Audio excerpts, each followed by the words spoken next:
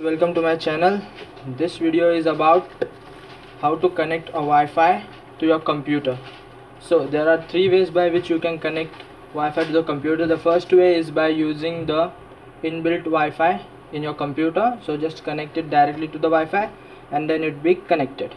The second way is by using your smartphone. Just connect the smartphone by micro USB to USB cable to your computer and then go to the setting of the smartphone.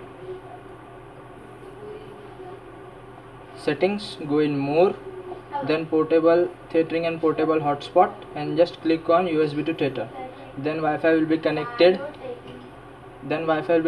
To the computer. The third way is by using the mini USB adapter.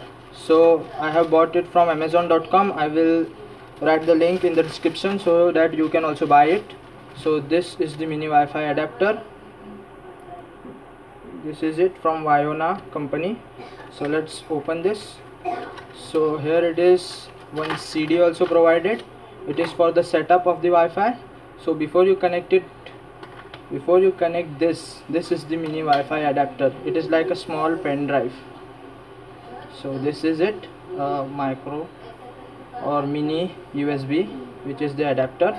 So this CD has this setup. So before connecting this to your computer, just install the setup and then it will be started. So let's get started. So just connect it to the PC in the USB. So this is the pen drive. So just connect it. Yes. So after connecting the USB or the micro mini adapter USB, just open the computer and then you will see this column over here, this column.